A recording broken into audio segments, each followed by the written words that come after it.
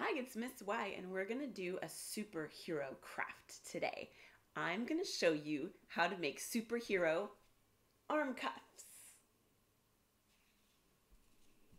Here's what you need. A normal piece of paper, it could be any color, a TP cardboard tube, a glue stick, a pair of scissors, and something to color with. I'm going to use markers, but you could use crayons or color pencils, just fine. So right now, I'm not really happy with the color of my cardboard tube. If I tried drawing on it, it might not show up very well. We're going to use this paper to cover this tube so it'll be nice and bright. The great thing about this piece of paper is if you cut it into quarters or 1/4, it'll be the perfect size to wrap around this cardboard tube. We're going to fold this paper to mark where we're going to cut it.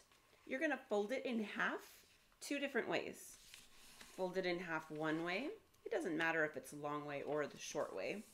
And fold it in half one more time. This way we'll know where to cut.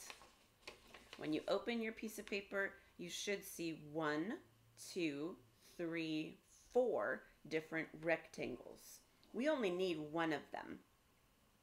So this is where we're going to cut our rectangle on the lines that I just created.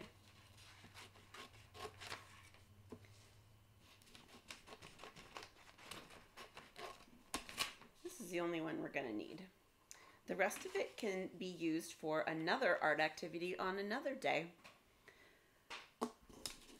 Watch how this piece of paper almost exactly fits all the way around. So take a minute to make sure your paper is big enough. Now this paper is a little too big, not a problem at all. I have my handy dandy scissors and I can trim it so that it doesn't hang over. I'd really like to glue this white paper around it. Then we'll cut it in half. Then we'll get to color. I'm going to put some glue stick on my paper and make sure it's nice and sticky. No one likes a dried up glue stick. Put your cap back on. And then here we go. I'm going to gently roll this piece of paper around. Oops, and if it's a little bit off, no big deal. Just peel it back and try again. Work kind of quickly so the glue doesn't dry before you can peel it off.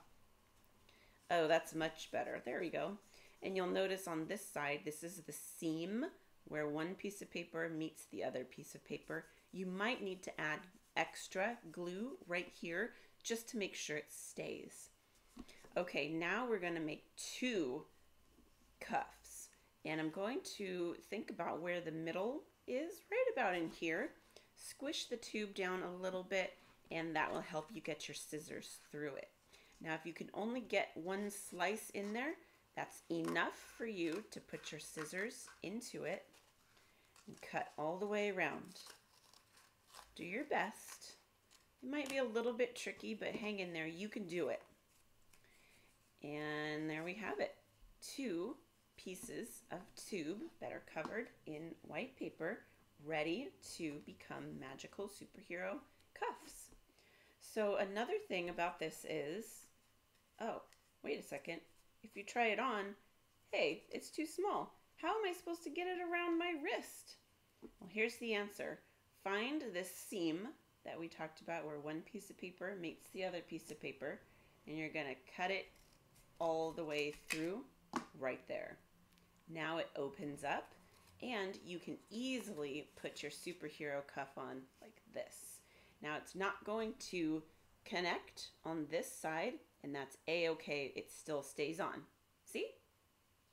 Let's do that with the other one. Cut on the seam. Again, if you feel like you need to add more glue to make sure it doesn't come off, do that now. Then let's try on the other one. Check it out. Now it's time to decorate, my favorite part. I'm going to use some markers to create a design that shows what kind of superhero I want to be. I'm deciding to do an ombre effect with my name. Maybe you want to add your name to yours. Maybe you want to make up a superhero name. Maybe you just want to draw some pictures or symbols for what you want as your superpower. Think about what your superpowers mean to you and how you can help other people using those superpowers. I am just drawing block letters, but you can make your superhero cuffs any way that you want to. You are the artist. I like using markers because they're bold and we don't have to worry about the ink going through to the other side. But if you like things to your design to look more soft or delicate, you could use colored pencils or you could use crayons too. Anything that you have at your home. It's looking good so far. I'm really happy with the way the colors are coming out. And I'm just going to draw some extra little details here and there. Maybe I'll draw a heart and I'm going to cover it with a whole bunch of more stars.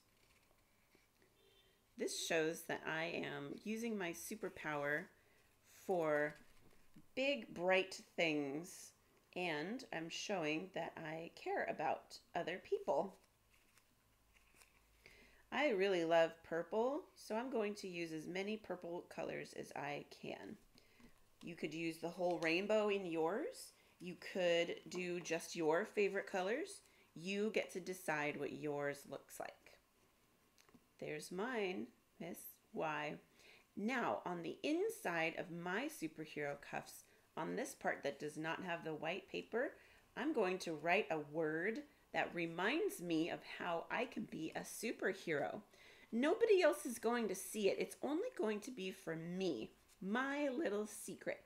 You get to decide what your word is, and you are going to write it inside your superhero cuffs. Think about what that word could be. It could be kind. It could be helpful. It could be brave. It could be hard worker. Think about those kinds of things that a superhero would be. And I want you to write that word inside your cuff, and you will know that it's there.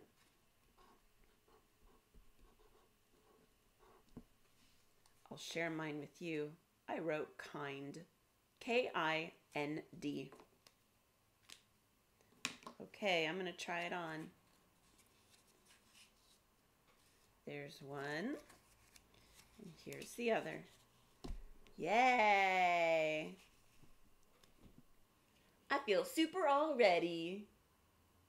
Thanks for joining me. Bye!